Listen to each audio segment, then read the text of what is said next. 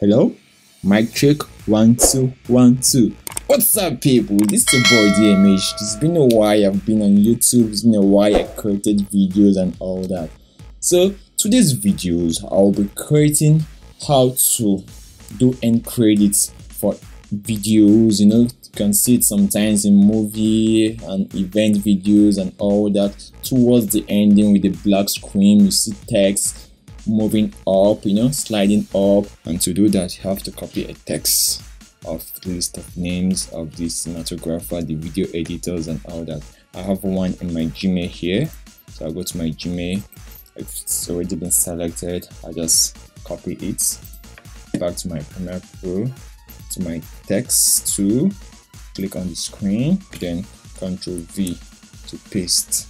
Next thing you do, you go to graphics, okay, to edit.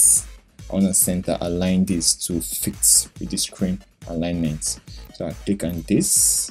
All right, then center align it, so click it back horizontally again.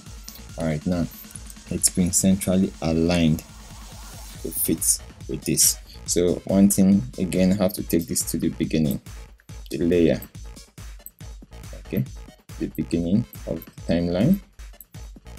All right, the next thing we do, we click outside of this place, not the text. Click outside here, you see row, tick on it.